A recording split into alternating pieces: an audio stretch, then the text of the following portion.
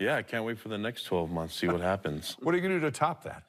Oh, I mean, I think for, it depends if you're talking about home or family or school and football. I think there's a opportunity for us to be the best that we can starting now. And I thought last year we made some really cool movements in terms of the football program, but there's definitely some things that we can learn from. And going to this year, hopefully we can see if we took enough, enough focus and enough work to get it done. I think looking from fall camp into right now, going to the game, I feel really good about the progress that's been made.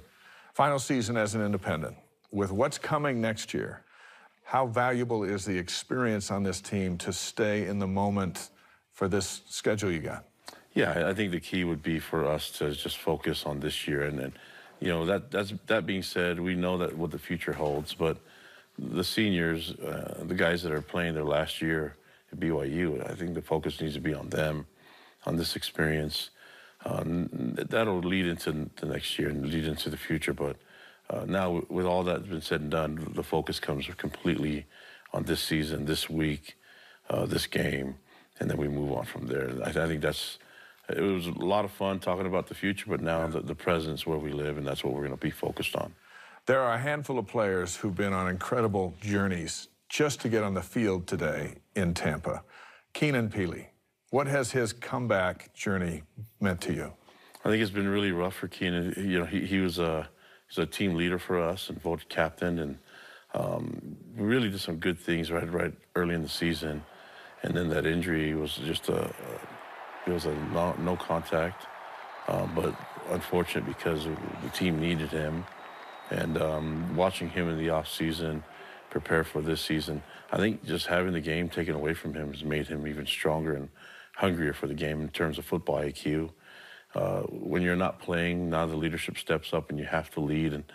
And looking at the players, their response to him, he went from a leader on the field now to off the field and being another coach. And I think it's elevated his game, so I'm really excited to see him play. So he went out with a knee. Peyton Wilgar went out with a shoulder. Mm-hmm. He's back. Yeah, Peyton's similar. I mean, voted captain.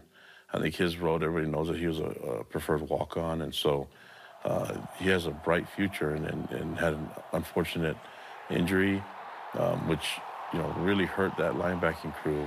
But I think the emergence of Ben Bywater and the others in the linebacking group is a huge indication or reflection of what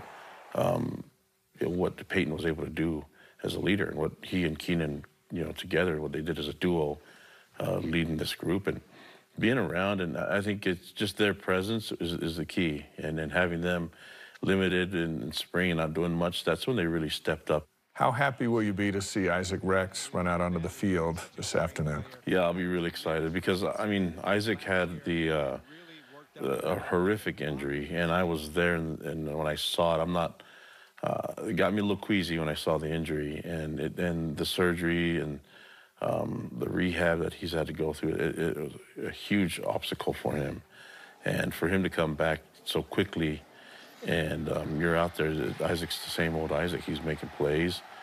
I think, I'm amazed at how quickly he got back into it, and not just how quickly he got back into it, but how he really didn't miss a beat since his injury, and just a lot of hard work and dedication from him to get him to this point. I'm really looking forward to him being a good target for Jaren.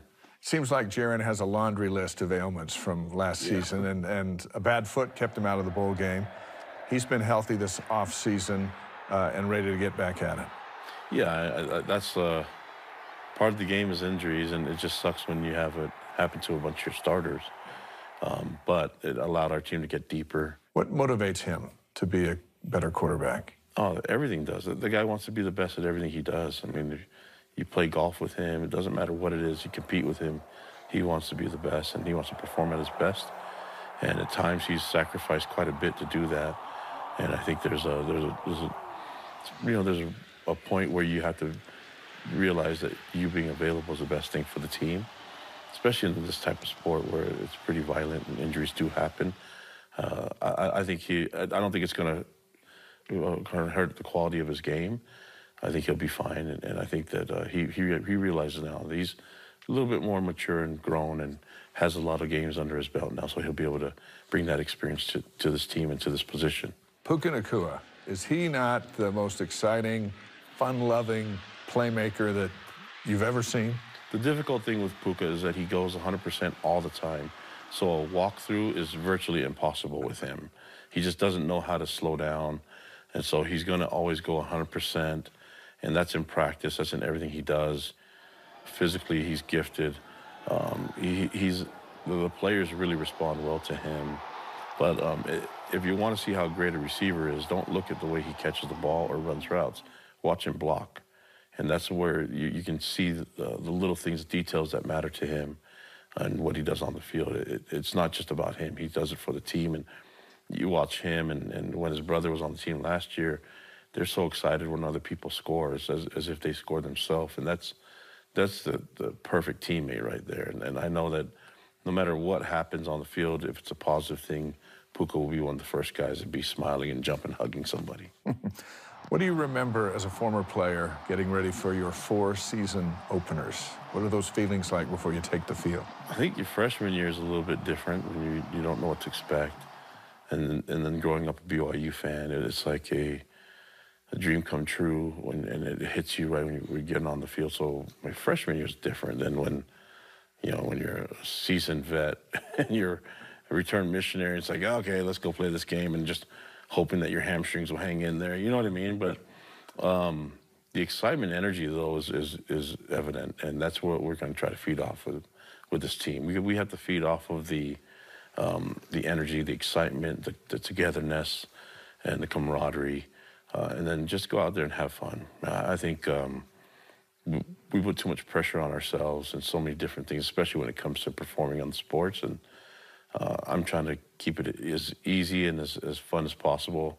I feel like our guys will play better when they're having a good time. And it's a way to show gratitude and appreciation to your loved ones for the sacrifice that they made to allow our young men to be on the field and to represent them. So you might as well go out there with a smile on your face and give it everything you got, and we can live with the result afterwards. Good luck. All right, appreciate it, Dave. Go Cougs.